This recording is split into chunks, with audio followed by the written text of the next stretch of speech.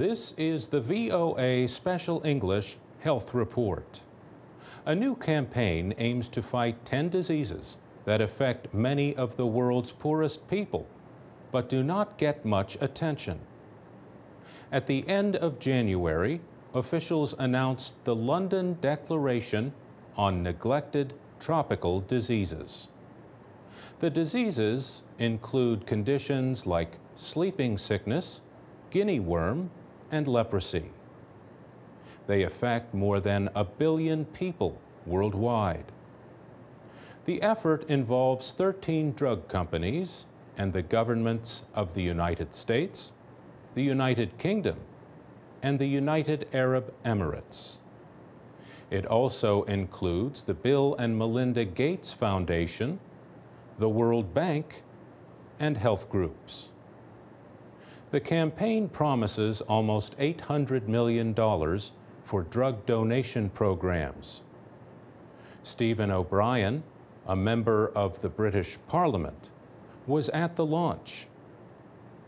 He said financial investment and cumulative spending will increase 5-fold, from $79 million to $387 million by 2015. That is 4 treatments a second, he said. The United States Agency for International Development says neglected tropical diseases, or NTDs, cost governments and businesses $10 billion a year.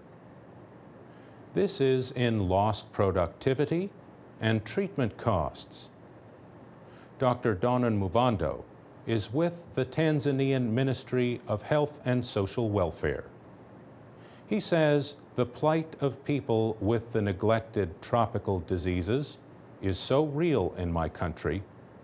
You need to see people with severe itching, lizard skin, which is a manifestation of river blindness. The declaration calls for control or elimination of the 10 diseases by 2020.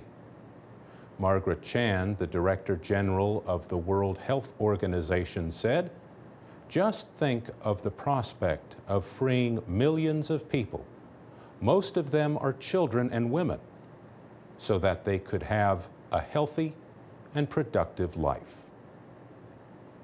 The Gates Foundation is giving $363 million to the campaign.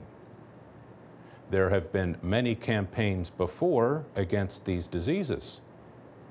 Dr. Neeraj Mistry of the Global Network for Neglected Tropical Diseases says those earlier efforts were not very effective because access to drugs was limited.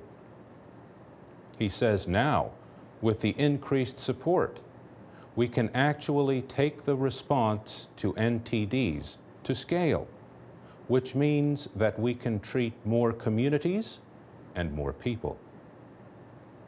The 13 drug companies have also agreed to share information that could speed up the development of new treatments. For VOA Special English, I'm Mario Ritter. For more health news, along with activities for learning English, go to voaspecialenglish.com.